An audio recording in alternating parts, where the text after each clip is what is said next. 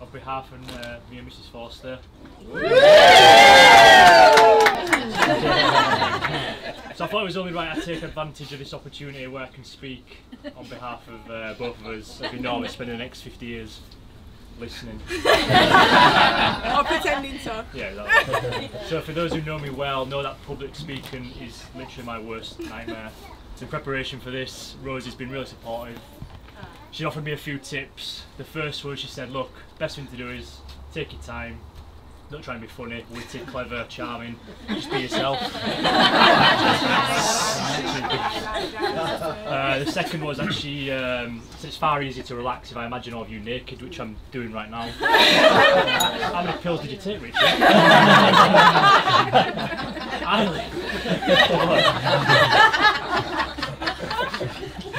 Yeah, so we're blessed to have so many here today. Big part of our day. Thank you all for being here. It's a pleasure having you all here. We're really grateful for you taking time off work, away from the kids and holidays for our special day. People travel from all over the place: South Wales, Oxford, Belfast, Australia, Nottingham, or St Dewsbury and Birstall.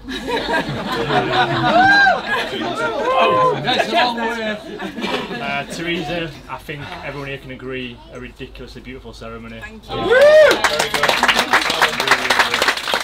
So Teresa's flown all the way from Australia to part of the wedding. Obviously it wasn't easy for you to get here, so we can't thank you enough. Bridesmaids, Alex, can't tell people out. I know. Alex, thanks for being there for Rosie since high school. Thanks for organising the hen do. Rosie said it was exactly what she wanted. Music game, surrounded by her best friends and family, so thanks for being there for Rosie and help decorate today. It means a lot. Rosie loves being in her company. I can always tell when she's been to see you because she's usually absolutely battered, chatting proper shit and genuinely planning on babies every time. Emma, so thanks for being there for Rosie for the last 15 years. She absolutely adores you. And like Alex, she's proud to have you by her side today. I remember the first time I met you, Emma, in 2016. You literally said to Rosie straight away, "Yeah, not how I imagine him to look like." I'm still taking him that. Better than you expected? Much better. I said something like that. Every time I see you, I remember it. Leanne, Leanne, you alright? So Leanne, thanks for always offering Rosie advice and support. You might not know this, but Rosie genuinely considers you to be a second sister. We both admire you and as a mother, and you and Katie are massive inspirations to us, so thank you. Roxy and Elsie.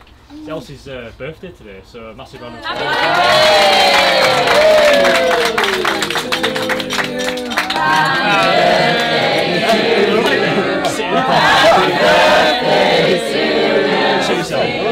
Happy birthday to you.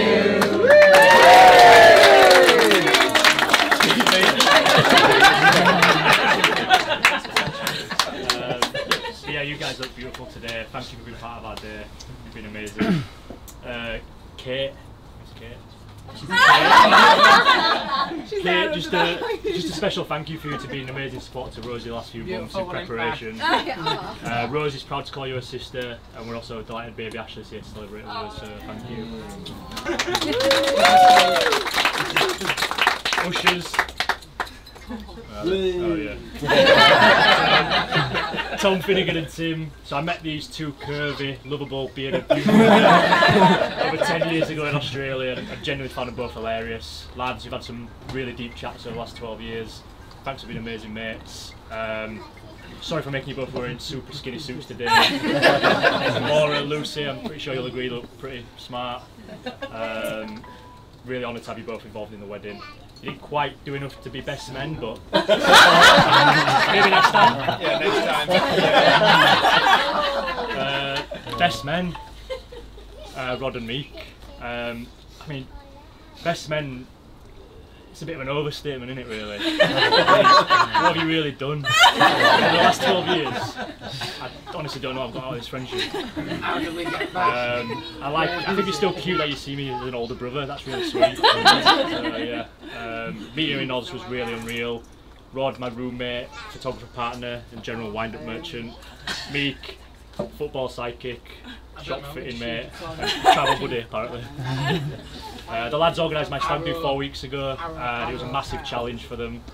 They pulled it off. It was genuinely one of the best weekends of my life. Apparently we had a really good time that weekend. Genuinely don't remember being there, but cheers lads. So to my family, let's see where people are. Your microphone. Mike? Yeah. Right? Is it on? Oh. Hello?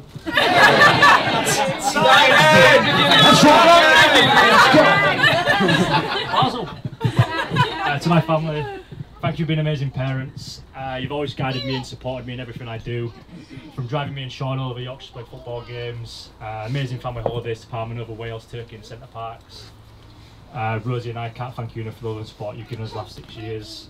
Mum, promise you'll get grandkids one day. Did you say 4? 5? 5? We need to crack on.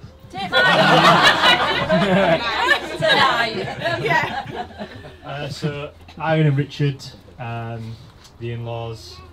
I remember the first time I laid eyes on your daughter and straight away I thought, whoa, she's unreal. She's beautiful, clever, smart, friendly, and has a great head on her shoulders. But today's not about Kate.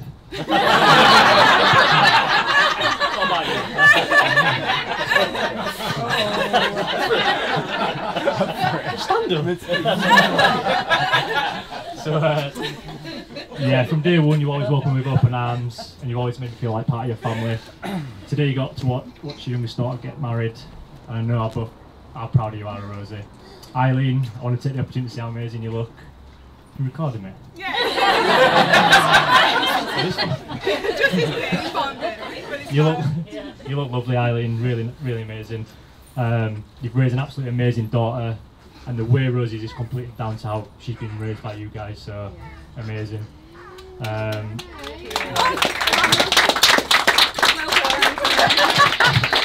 So together, witnessing you and Rosie make decisions is an absolute frigging nightmare. What should we watch? What should we eat? Well, I don't know, what do you want to do? Proper nightmare. But it's good that you've got 2 husbands there to guide you. Jenny, thank you for everything. I'm really proud to call you my mother-in-law. Richard. Alright, Rick. Alright, Rick. Over the last 6 years, we can't thank you enough for what you've done for us. I can't even begin to remember the amount of times you fixed our cars and sorted out the house. For those who don't know, it was Richard who, with the help of me, Rosie and Eileen, who basically redeveloped our entire house. I say with my help, I basically made the brews, stood in a corner and pretended to know what a screwdriver and a straight lever was. Still haven't got a fucking clue. Richard, you'll always be my inspiration. Mainly because you're the only person I've ever met who walks into a charity shop and asks for a discount. What a lad! Proper lad! Don't give a shit!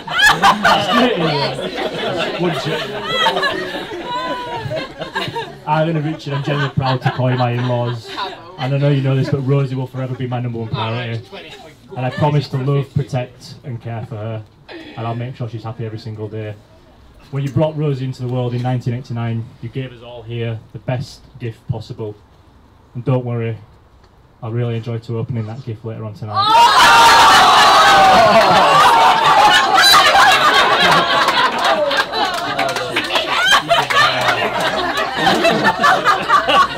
Got it, yeah? Yeah, see you later. Sweet Jesus. Alright, now, here we go, is that right? Yeah,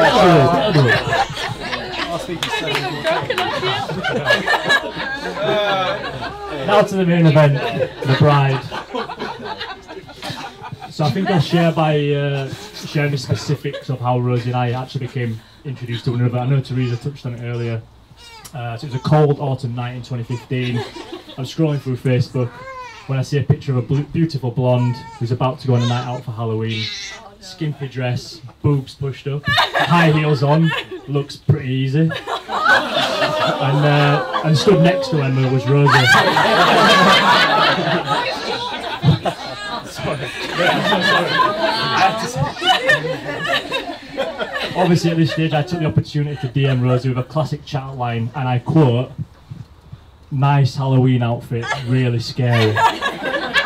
Needless to say, No reply. Why would she? It was a pathetic attempt.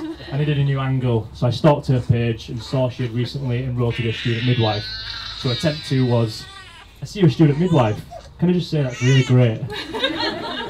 Rosie replies, the rest is history. After 4 weeks of messaging back and forth, we agreed to meet up. Not before Rosie texts me saying, just so you know, I'm not coming over to yours for Netflix and chill. And I thought, what a classy Dewsbury chick she is. And I can assure you there's plenty of Netflix over the next few months only.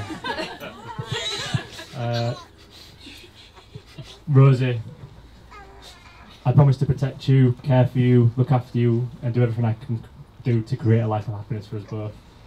You have too many characteristics to mention on why I love you, but I'd like to remind you of a few. I love the way your nostrils flutter when you laugh uncontrollably, the way you somehow find me hilarious in everything I do. I love your clumsiness and how you find it impossible to go a single day without spilling a drink or banging your head. I love how you stood by 3 years of uni to become a midwife, the endless work and effort you put in and successfully ended up with a degree, and going on to be a midwife and working ridiculously hard in a selfish job making other people happy. I love that you stayed with me when when you first realised I was going thin and balding, and how you remind me on a weekly basis of how lucky I am to have a spinner like you. But most of all, over the last 6 years, I love how you stayed true to yourself and you've loved me and made me feel special every day, which more than I thought was possible. You've always had my back when I've had different jobs. You've always offered an endless amount of support and encouragement. Thank you for making me laugh every day and constantly being yourself. Anything that happens now is just a bonus. You genuinely look amazing today and I'm beyond proud to call you my wife. So yeah, ladies and gentlemen, please be upstanding. Raise a glass to the greatest person I've ever met, my best friend, my beautiful wife. Here's to you, Rosie Forster.